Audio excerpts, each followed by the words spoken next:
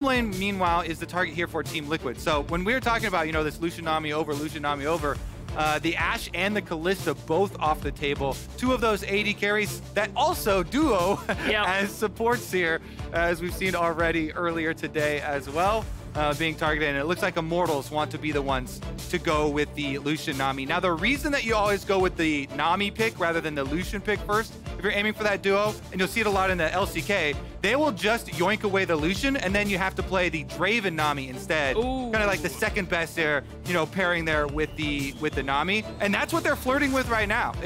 Could be, yeah, the Lucian takeaway, and then the default is to pair the Nami with the Draven instead. This would not be Tactical's first time around with the Draven. Last week, we saw it with the Pyke. Unfortunately, it didn't live up to the hype that we were, you know, really waiting for. But, you know, there's always a second go around, and Tactical has played it to great success in the past. TL, answer as you called it, the Lucian trade, Sejuani being locked in for Pyosik, just some standard stuff for the roster. Yeah, I'm a huge fan of Sejuani right now, too. In a world where junglers, perma-farming is not the way to go. Nope. So you're a tank, frontline champion for your squad, plus you can create a lot of ganks with melee solo laners. And you talked about Summit at the very beginning here. If you want to go camp top lane, get him on a melee champion with a Sejuani jungle. That will transition really well towards the later stages of the game as well, since you are going to have that playmaker, that front line. Sejuani, technically, yes, you can as well flex it to have Summit be the Sejuani player. I am assuming that it will be in the hands of Pyosik, though. And there's the Draven that we talked about. Ksante also locked in for Mr. Revenge up in the top lane. Now, we aren't towards the second ban phase, so this could be an option to lock in your counter, right? And the perfect melee top laner would be the Gwen right now. Gwen, melee, works so well with Sejuani and is really good into Ksante. One of the best, if not the best picks into the Ksante. So Summit, how much time have you put on it? Oh, they're not going to lock it in. So I'm assuming Immortals would ban that out as a protection ban for Revenge. Take away the Gwen option there. Because, man, it just works so well there with the Team Liquid lineup. But they really wanted to get the Sona here to pair with the Lucian in response. Obviously, they know the next steps as well. If we're going to talk about, you know, draft 3 steps down, the team as well is like, yes, we know you're going to grab the Draven when we steal your Lucian. And they want that extra lane power from the Sona. Does scale super nicely as well. I think that's the interesting part about the draft, right? TL opened up with Lucian, and as the discussion between Nizael and Flowers had earlier on in the day, Lucian, we've always known him as kind of this champion that excels in the laning phase, but now, especially with how AD carries play him around the world, he is fantastic in the late game if you have the great positioning in the marksman for it. So now they're leaning into it, knowing that Draven is going to be a superior lane bully, but if you get out of the laning phase fine, with that Sona behind you, you're a much scarier marksman. Yeah, I mean, it's always on the player, because having short range in itself is going to put you in that box that you have to play around. And Yeon has been one of the most, you know, hyped up promotions to the LCS in a long time as well. So we'll see what he can actually do here. Do want to refocus on that top side of the map, though, because they actually have gone for an Akali ban here, leaving the Gwen all the way through. So with Jax off the table as well from the first rounds of bans, really does kind of rise in priority here. Moment of truth from Immortals. Do they want to close it off? 5, 4. Oh, okay. Well, they go with the Fiora, the skill matchup there. All right, Summit. What is it going to be?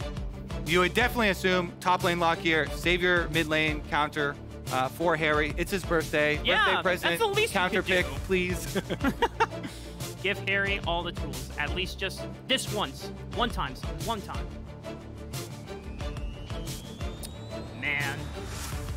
On his birthday? Well, I mean, if you're going to blind pick something, I feel like Ryze is pretty all right, you better have... what I'm saying is Summit better have something really tricky here if they're going to save it for a 5th pick for him. Guys, you can't see this, but Kobe was just shaking his head furiously. He's like, scumbag. They're seeing the Ksante for so long, and they just want their hands on this Ryze. Even with the Ryze nerfs, was a pretty significant nerf to the scaling. The AP conversion to mana for Ryze hit on the B patch as well. So it's a little bit nerfed here, but Haeri's got the confidence.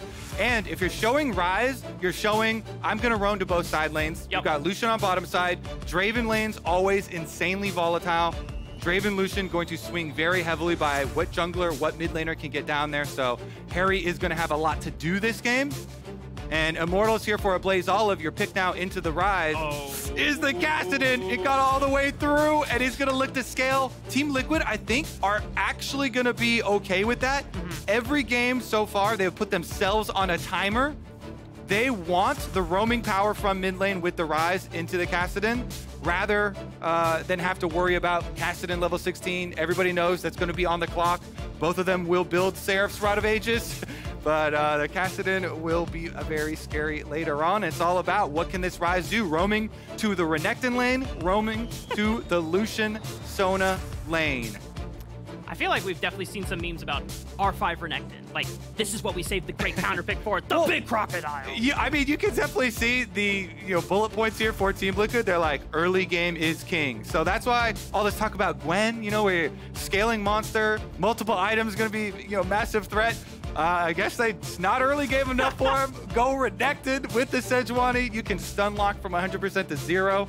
Sejuani stun stacks up so quickly with the Renekton W's counting as multiple swings, and we'll see it. Team Liquid, they're sticking to their guns. We had the question coming in, are they going to have a completely different strategy? No, pretty similar. It's still the Lucian. The double KO!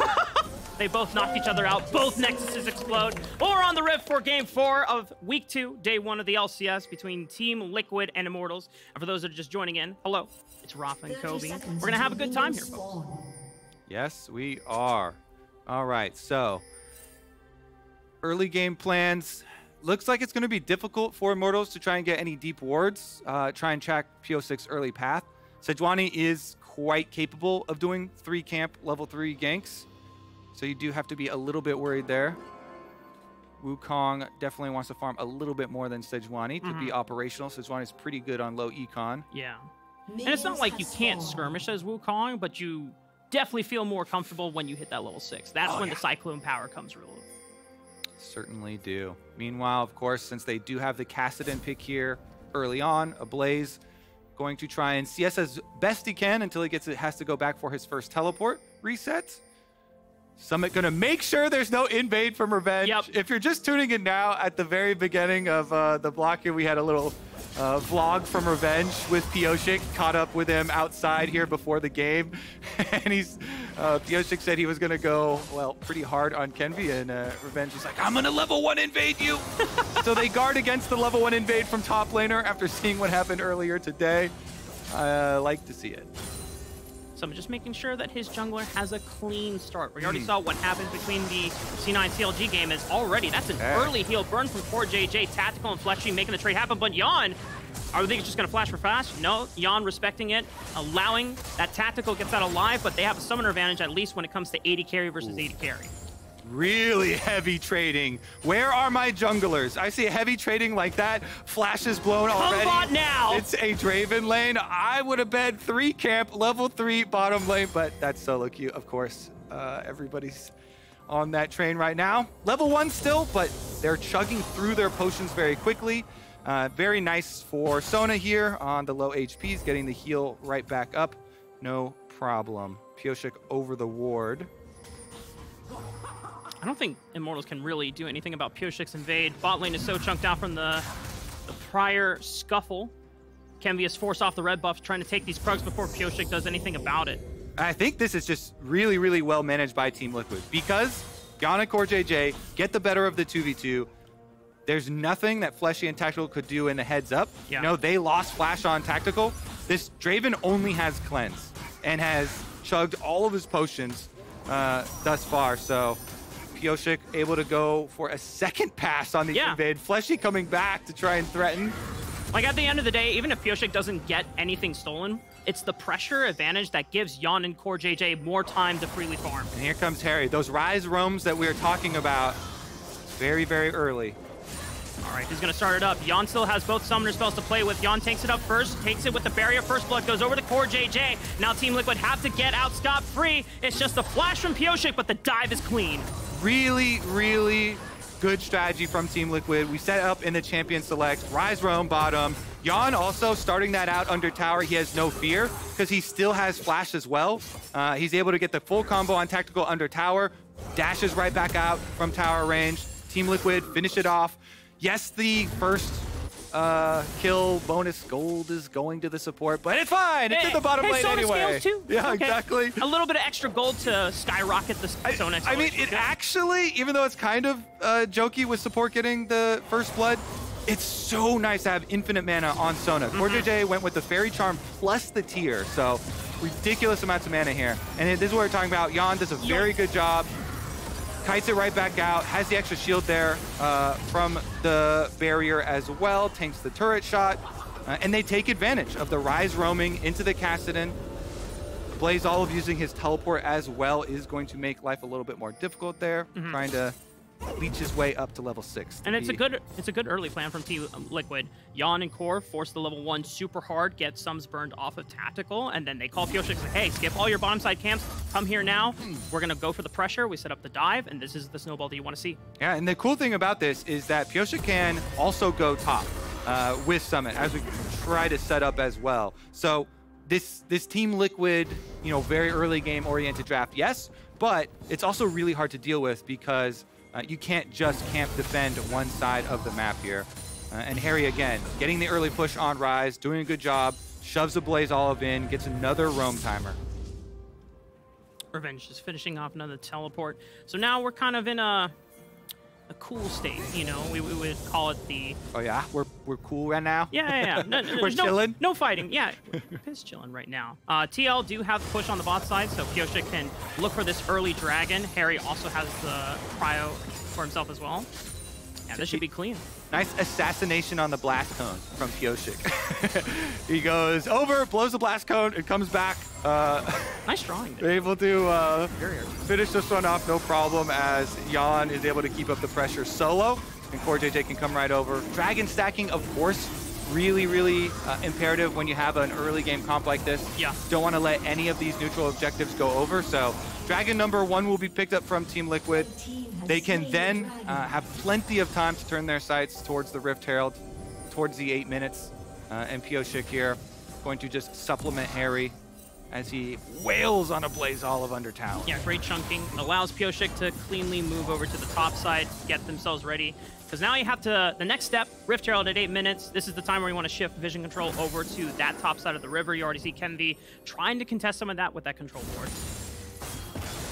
Yeah, trying to get some modicum of safety for himself. Meanwhile, Tactical, his flash wasn't quite up, so very dangerous as he gets extremely low again. And with the refillable potion, yeah, you can fill it back up when you go back and try and save money that way, but it doesn't heal for very much. Are they going to go for the 2v2 dive? They still know the flash timer's on their side. Yeon and Core, Yeon flashing forward. That's how you do it, baby. This is the fearsome duo that was hyped up. Yeon and Haeri, these promotions from Team Liquid Academy. One of the most, if not the most, impressive Academy team, maybe of all time, with the 2 carries getting promoted up here and Yeon having a long history working with CoreJJ throughout his Academy career.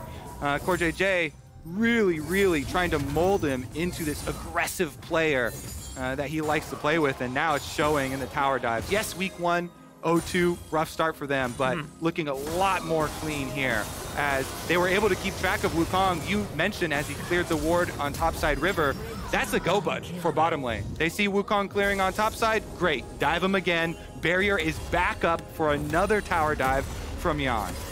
Immortal starting to feel the pressure, so Kenvi might look topside here, but good ward in the river should at least give Summon enough time if he sees danger to flash away safely.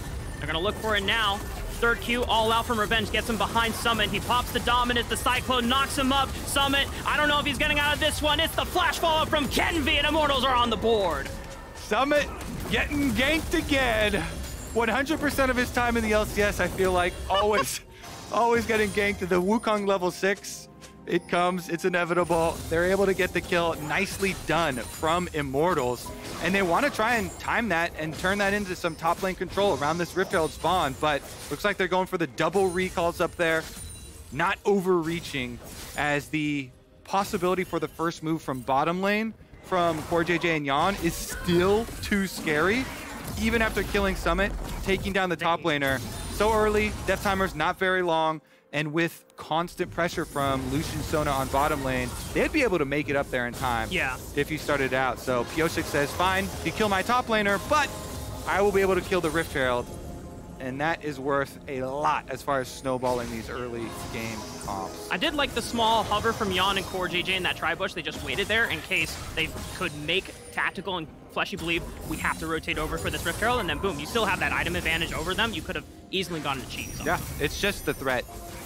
This constant threat here. They shove you under tower, they can early move, hiding in the fog of war makes Immortals not even think twice about it. And Pyosik keeping up very nicely. I do, of course, admit very easy to play jungle when you have a lot of early aggressive, lanes. He's keeping up on his checklist here though. They got the early roam bottom, the ganks to get priority for bottom lane, turn it into the dragon, grab the Rift Herald afterwards as well. Now he's level 6. You can continue to force the pace of the game with that ultimate. Yeah, just constantly keeping tabs on where Kenvi is. The fact that Pyosik has scattered him out 3 times at critical moments where Kenvi could have been on the bot side where Yeon and CoreJJ were pushing in, it has given the freedom for both of these guys to act aggressively and just really exert their will onto Tactical and Fleshy. Okay, now for the Immortals side, we're looking at the clock, baby. Level 9 for AblazeOlive. He's still counting. It is going to be a while, and there are a couple of difficult blocks in the road towards that level 16. Namely, when that Rift Herald gets used, and side lane turrets start to go down, and Kassadin, the Kassadin that's... Never mind. Uh-oh. The side lanes are just too painful. What a snipe here. Team Liquid catch him again. Can't even get any vision for themselves to defend. But anyways, the first roadblock they're gonna have to deal with is once these towers start to go down and the split pushing begins, how do you deal with Renekton, Ryze, split pushing, your Lucian Sona, this immovable block of pressure? It's really gonna be difficult scrounging together enough experience even and buying enough time to get there. You can just feel this giant grasp of just pressure closing in on Immortals. They haven't been able to take any outer towers yet. It's very still early on in the game. Bye-bye mid. Rift Herald going to crash in mid lane and could be the first of many to fall in just the next few minutes. Yep, they take it down to 1 turret plate. Heavily damaged and will be an easy inflection point. Dragons come up though, so don't want to over-invest. Just push out bottom, push out mid, start up this dragon, dare Immortals to come to you. And with a level 10 Kassadin, I don't think that's going to happen anytime soon. Yeah, you still got a few more levels to wait on the clock before AblazeOlive gets to really play the game. And the problem is he's going to have to 1v9 once he gets there too. It's not like, Tactical is a level 6 Draven with 60 CS. Okay, looking for another one here. Summit finds himself overextended, but you might as well just try to give 1 kill over instead of a kill and assist money, but Kenvi is already here. Finally pops the Cyclone, and you know what? Summit may go down, but TL have the overwhelming amount of pressure on the bottom side of the map. Maybe it's the trade that they are just willing to take. It's actually going to get comical. I think we're going to have like a split long, ganks on Summit tracker or something. We're going to definitely have to gamify this. Oh, nice flash for them from Fleshy. Pyosik, ulti will not connect, but still, it's the pressure once again, Kobe. Like, Tactical and Fleshy just don't get to play the game. Yeah, really, really good use of the draft here for Team Liquid. Also, too, the early trade. If we're going to go all the way back in time to the origins here, Yeon and CoreJJ on that the level 1, full trade here. Yeah. Bullying a Draven off the lane like that, making him chug all of his health potions. If you can't keep your spinning axes up by having, access to the minion wave, then you can't trade anymore. You're not going to have that big damage boost. And really nicely thought out here by the TL squad and executed on for the early game. So 3.1 thousand gold and 2 dragons at 13 minutes. I think that definitely hits the mark that they're looking for. Yes, ideally, Summit's able to play weak side a little bit more cautiously, but is definitely an investment of resources as well with, flash from Kenvi in the first gank plus the ultimate, then second gank coming around as well. I think Team Liquid are okay if Immortals are trying to spend all resources up there, because don't think Ksante is going to be able to 1v9 them.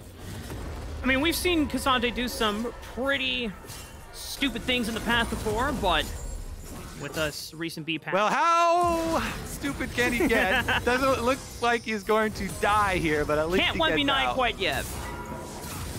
Haeri's in. Okay, level 11 for Ablaze, rank 2 ultimate. He's got the level lead on Haeri. Wait, AblazeOlive, this is his birthday, man. You can't kill him. You can't kill him. That's illegal. No. Oh. You have to respect the birthday rules. All right, Flash burned out of Haeri. He gets out alive. Nice flash, nice flash. If that Kassadin starts getting some kills, then that belief, that hope ignites in the hearts of the Immortals. And that is their road back in. Ablaze, if he can start to get going.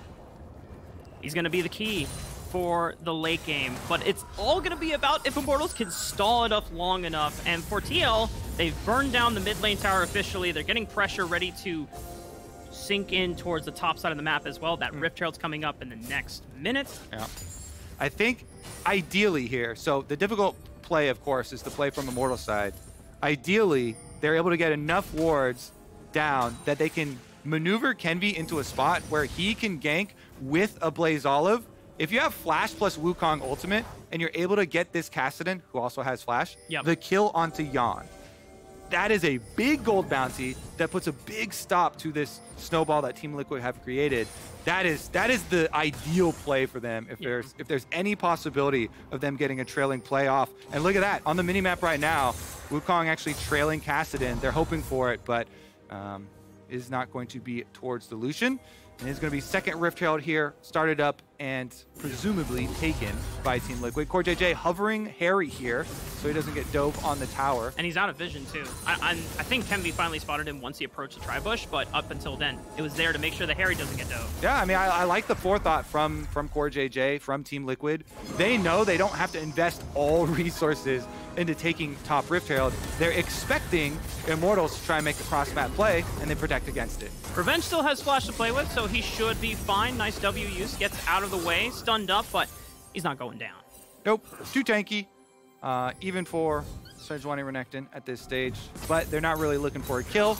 They're looking to push the pace, take down the tower. Second outer tower now taken for Team Liquid, and Pyosik does have Rift Herald number 2 if they want to really turbocharge their push on the bottom side.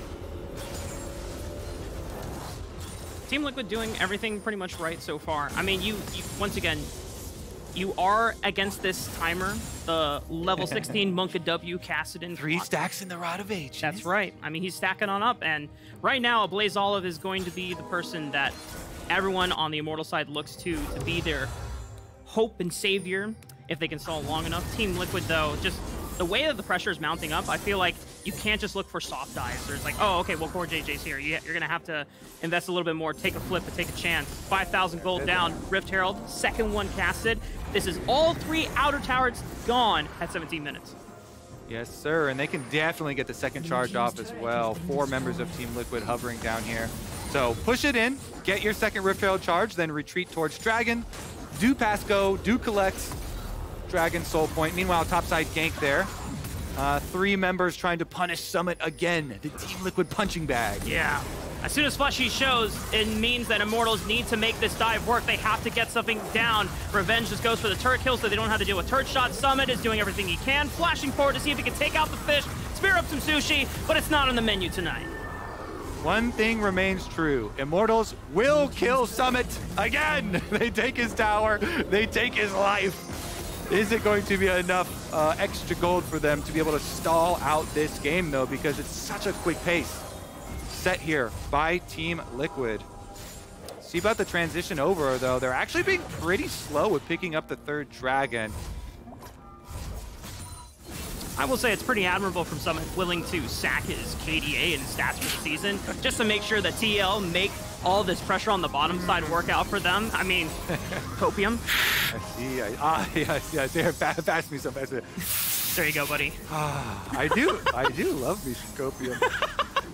Nice flavor you have here as well. Yeah, strawberry. Honestly. Team Liquid, though, they knew what they were doing when they picked him up. And honestly, it's a price well paid. Dragon Soul, 5 minutes away. And with so much space, too, I know a lot of people have always talked trash on the Cloud Dragon.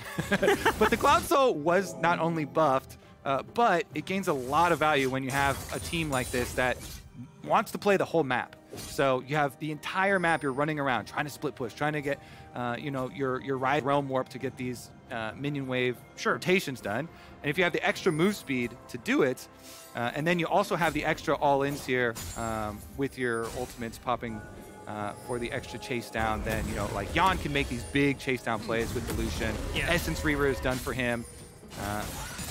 A lot was said about the power of the culling and the usage here in setting up in the previous game. See if Yeon can have similar impact. He certainly did in the lane phase. I mean, just look what they did to this Draven. Look what they did to him. Yeah, and it's a breath of fresh air for all of the Academy fans that were waiting to see this guy make a awesome debut. In the first week, tough choice. Your opponent was Prince in your very first game. And the second one, yes, probably should have been a TL win, but TSM, great surprise and just great gameplay on their end to actually close that game out and put TL in a situation where they're starting out 0-2. But I think their scrims and whatever they've done in review have been really productive to just have, you know, a very, very different look than what we saw in week 1. All right. 3 stacks on the Rod of Ages and level 13 Kassadin. You get your bonus level when you max out your Rod, so getting that towards the end. Still hope for Immortals, because that Kassadin with a Wukogn ultimate will certainly be able to kill that Lucian. And if he falls, that big sack of gold goes into AblazeOlive's hands. You know, they actually can turn it around. Winnable, as they say. 2 minutes, 50 seconds, though. AblazeOlive already using his power to face check for the team, because if he finds a glacial prison, he can always rift walk away. Should be able to not face any difficulty getting up in the face of Team Liquid. And it's so important for them to really contest this vision, because if they just let TL run them over in terms of fog of war control, I mean, then there's no way you're getting in position to take out Yeon. All right, let's see about it. We've got Summit split push on bottom side. Unleash teleport is ready. So like Ksante going to match him now. See how far he can get it in. Rest of Team Liquid, when you've got your split pusher with the wave advantage, easily rotate over to Baron, clear all the vision, make your opponent sweat, see what extra resources you can get out of them. Okay, dead center on Kenvi, but he uses the clone to get away. Flash, Cyclone, Haeri popping the Realm Warp. Do they continue the chase? Yes, they do for his birthday, baby. He's gonna flash out, still gets hit by the tidal wave, and now here comes the all-out from Revenge. He finds Yeon, he looks for Assassination 10. That's huge for Immortals, and now can they turn the heat on? AblazeOlive, Rift walking into the team. It's still 4 members to 4, but Immortals, can they have the firepower? Huge for Revenge, AblazeOlive! The Immortals solo laners shout all the doubters down, and Team Liquid are floundered. Haeri finds one back, but that's a huge turnaround for the Immortals squad. It certainly is. They got the big shutdown. It didn't go into the Kassadin, but Revenge, a happy recipient of that one. Nice job by him. He flanks Yeon, ults him across the longest wall over, is able to finish him off before Yeon could even flash. Beautiful assassination there from Revenge on the Ksante. Let's take another look at how it started, though. The pick from Pyosik, nicely started. They are not juked at all. They immediately chase on Kenvi. Realm Warp here, full commitment. They know they can finish. And it's just the Hail Mary from Immortals. The teleport in, Revenge right next to Yeon. Yeon doesn't get to move until the very end there. So no flash from him upon arrival of Revenge, and instantly gets kicked through the wall, taken out of the game. And then the chase down here, AblazeOlive tries to start it out. They get the slow. Revenge gets a really nice 2-person Q number 3 to lock them both back in. Haeri, though, is not giving this one up easily. He put in a lot of work here and is able to fight him off, get one back for Team Liquid. And it's just in time for the Dragon arrival. 20 seconds on the clock.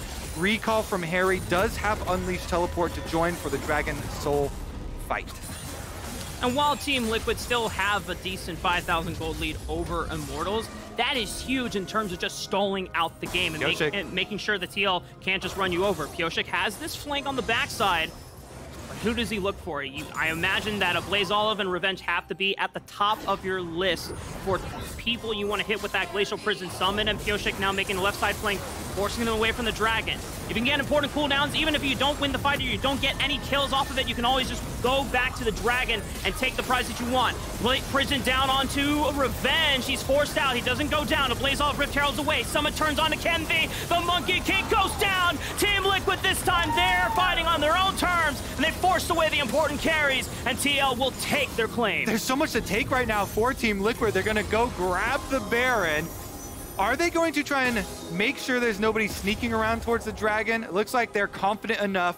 Oh yeah, Summit's kind of debating if they want to keep any eyes on it, but teleport used here for Immortals. They're coming to actually contest. AblazeOlive. All right, we've seen steals from many different types of champions, Pyosik, but it's okay. Pyosik's trauma will not come back to haunt him again. There's no Varus in this game. You have no fear, buddy. And now Team Liquid gets to move on over to the Dragon. They look for a pick, maybe. Realm Warp over there a lot quicker. Burn this thing down. CoreJJ on that side of the Realm Warp doesn't go inside the pit, but it doesn't matter. They also get the Cloud Soul. There was a little spark there of hope for Immortals when Revenge is able to get the assassination on Yeon in the previous team fight, but Team Liquid, they are not deterred. Good focus from them. Yep. To just re-engage, set up another pick for themselves. So much damage dealt to Revenge in the beginning of that fight. They had the health lead on the front line, so they're able to just run them all back. And unironically, Summit did a good job, you know, distracting and baiting so many cooldowns. He uses a slice and dice plus the flash. He got the Nami ult plus drew them all over to the side, gets his Gore Drinker heal off, so he lives there in the critical team fight, drawing everything out so that Haeri and Yeon can just burn through the enemy front line, and Team Liquid make it over the edge. That's the last big hurdle here for them. Now with Baron plus the Dragon Soul, much easier for them to return to the siege. Summit also pushing on the bottom side of the map, getting this minion wave prepped in synchronization with TL's mid-wave push. They find Revenge. He's stunned up. He's tanky all right, but is he tanky enough? I don't think so. Team Liquid find the kill onto their superstar tank, but Haeri is sacrificed as a resort, getting cut off by Immortals, but that's okay. They still got firepower in their young rookie prospect in Yeon, being able to gun down. Tactical's gone. Fleshy is speared up once again. Pyosik just distracting Kenvi. Doesn't even matter if he wins the 1v1. He just needs to buy time because Team Liquid have their sights on the base. Team Liquid are inside. Pyosik and Kenvi playing jungle tag over here in the river, while the rest of the team assaults the level 16 Kassadin. All right, he's level 16 on AblazeOlive. Do you have the firepower? Do you have the 1v9 potential? Oh no, he goes golden. Summon takes up the first turret shot. AblazeOlive Rift walks out. Nexus is exposed. You don't even have to kill the Kassadin, just go for the end, but they add up to the KDA. Team Liquid take their first win of the spring split. Team Liquid stick to their guns. They draft super strong side lanes, roam lane in the middle. Immortals draft right into it too. With the Kassadin pick there, that's just gonna mean Ryze. Full lane prio, full roaming prowess there for Haeri. Happy birthday. He makes the critical level 4 roam to bottom lane with Pyosik after the secondary jungle invade. And as soon as they successfully make that tower dive off of the hard work that Yeon and CoreJJ had put in, that early game was determined. This is what Team Liquid wanted to show back in week 1. But the synchronization, the comms, maybe it was the nerves from both Haeri and Yeon being the newest players to the LCS, but getting used to it. All it takes sometimes is week 1 to get back into review. I mean, you look at some of these young guys